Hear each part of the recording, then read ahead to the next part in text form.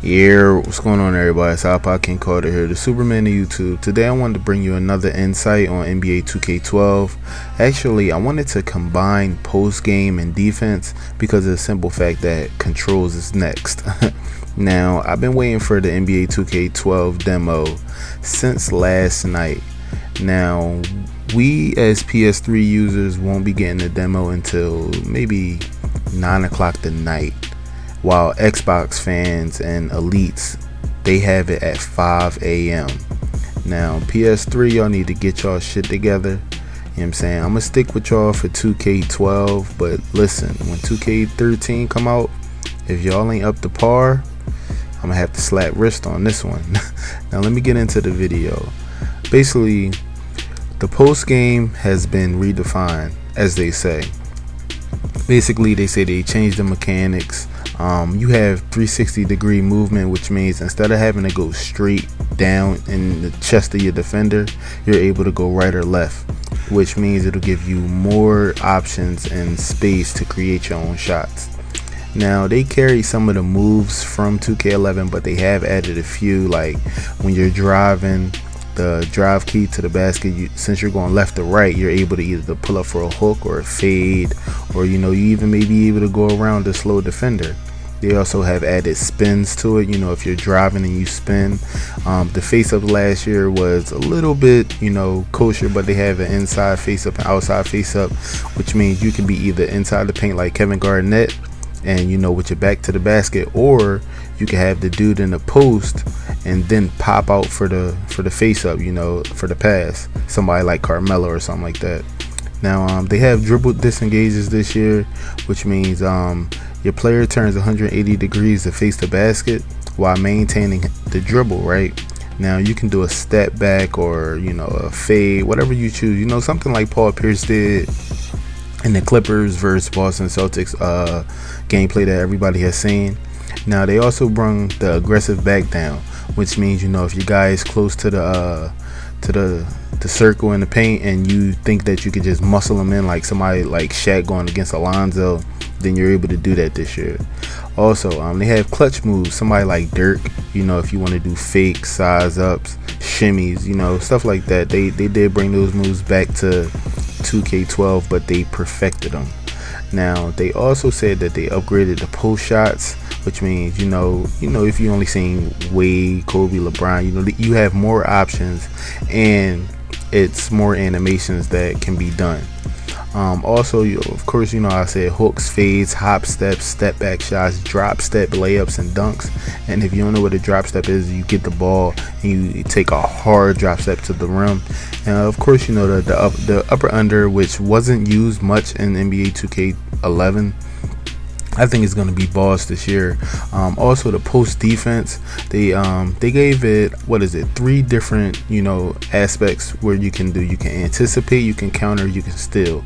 Now anticipating is anticipating what your offensive player will do. Now you can deny position, because sometimes some people think that the post plays are too cheese, but you can actually anticipate what they do. The counter is you can counter on what your player is doing. Like say your player is doing an aggressive back down all game, you can take the chair from up under him. Real talk. Also, they brought back the steal again this year, but they say that they have changed it and not perfected it, but if you see that you can steal a post entry pass, then you can. Now let's move on to the entire defense for NBA 2K12. Alright, here they say that they have, a whole new layout.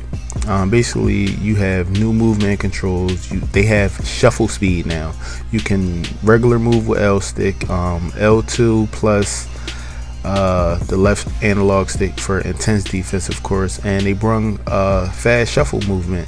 So instead of just having to run like a full sprint, you're able to shuffle back and forth. Now also they have the right stick defense, which is totally changed this year. It said that they're only going to give us 2 functions, which is hands up and deny ball. You won't be calling for a charge when you hit the analog stick nowadays, because I know it was a big problem in 2K11. You sit up there and get called for bad pick and bad charge, take charge and all that. It was a big hassle, but they said they've changed it. Also, they said that the deny ball gives you the opportunity to, you know, take a star out of the game, as you can say. And they said that they have changed the steal mechanics as well. Like, you know, you used to steal the ball, you used to go into like a direction like out of bounds or baseline. They said wherever direction your player is moving, that direction he will go for the ball. Also, they said that if you are in front of a defender and you try to steal the ball and the ball is on the right hand side of that person, your hand will actually go to the right. So if he's crossing over to the left and he gets you, that's not my problem.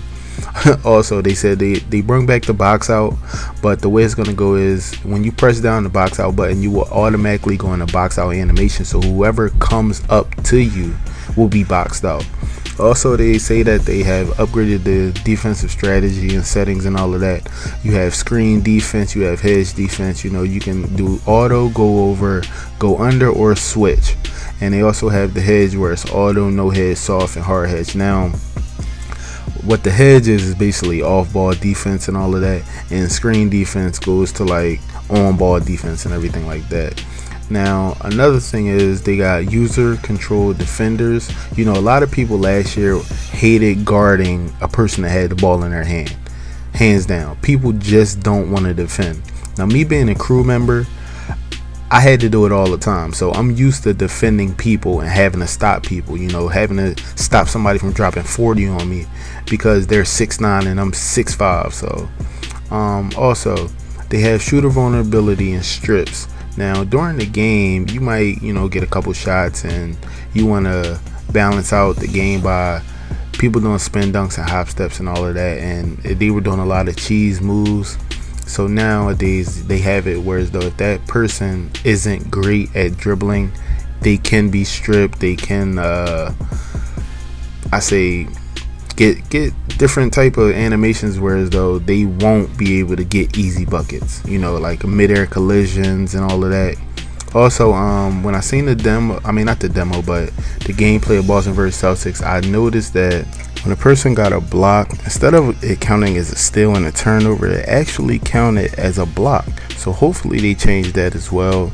Also, they got hard fouls and rat fouls. Now, hard fouls, of course, is trying to send a dude to the floor. And of course, you know, a rat foul is if you just want to stop somebody from going in. Real talk. Also, they have different defender reactions. So for 2K12, you know, jab steps and all of that, they have different reactions that you can do. Now, I hope you guys enjoyed chilling out with me, you know, learning a little bit more about 2K12 if you haven't heard. This is IKC signing out. Also, tonight I will be playing the demo, which means I will be having a lot of different gameplay. I know it's only one quarter I've already heard from the Xbox grapevine, but I will have about 3 videos on the game. I will have a live comm, a review, and my first impressions. Alright, you guys, I'm out of here. Peace.